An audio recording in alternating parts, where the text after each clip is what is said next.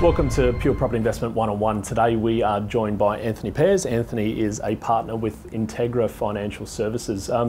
Guys, with the, I guess, the rise of self-managed super funds and potentially purchasing property within self-managed super funds, I thought it would be important to talk to someone such as Anthony, who's got a lot of experience in that space, to talk about what are some of the actual restrictions that potential investors need to understand before they go through all of the paperwork and the trials and tribulations of setting up a self-managed super fund to therefore buy or potentially buy a property in it, because there are a lot of restrictions, a lot of pitfalls that people need to understand. There's also a lot of upsides, but I think key to that is understanding the information and having a good partner in that space before you go out and actually invest. So Anthony, if you wouldn't mind sharing with our viewers a little bit more about the potential restrictions in buying property in a self-managed super fund.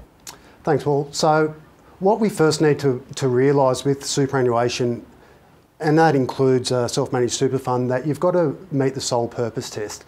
Now, the sole purpose test means that the super fund is there to provide a retirement benefit and or a death benefit in the event of death. Also, you've got to make sure that your trust deed allows you to do this investment property and purchase and borrowing. So it may be a case that you have to do an updated trust deed. The other main thing is that that property has got to be at total arm's length.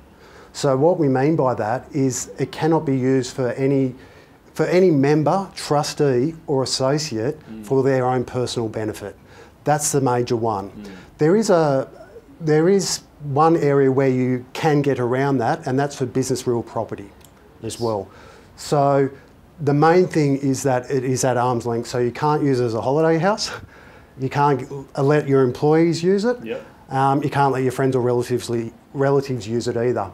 So when you talk about arm's length, and for a property itself, it's got to be on real commercial terms.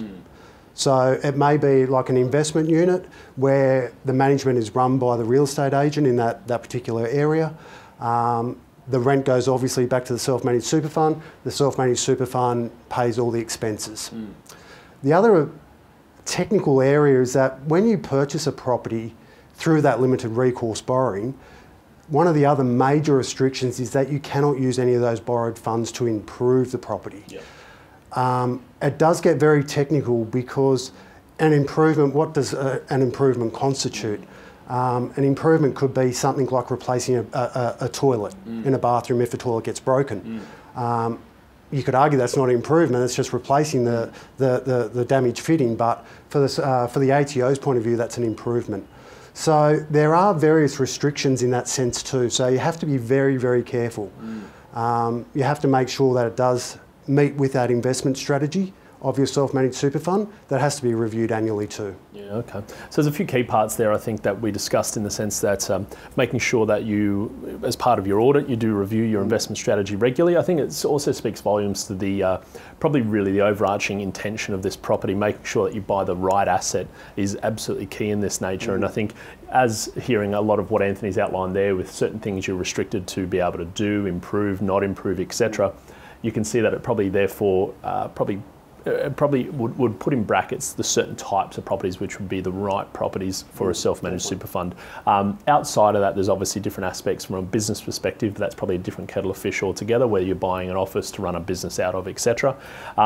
But long and short of it, I think it sounds like you really, self-managed super fund investing from a property perspective, don't try to do it to find a cheeky way to get around the ATO and potentially buy a house that you can live in very cheaply and plan that into your retirement assets as well, because they'll get you, and they've got more systems in place than we know what to do with. So I think ultimately it needs to fit an objective. It needs to be something that is going to be at arm's length, like you said, and really the sole intention of that property is to make money over the duration.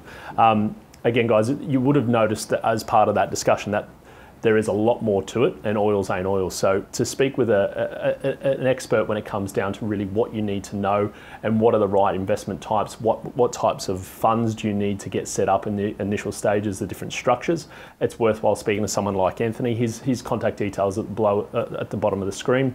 You can also talk to us about investment types, property types that can go into those self-managed super fund portfolios when that time does come. So you can contact our team at the bottom of the screen as well, and no doubt we'll catch up with you very soon. Cheers.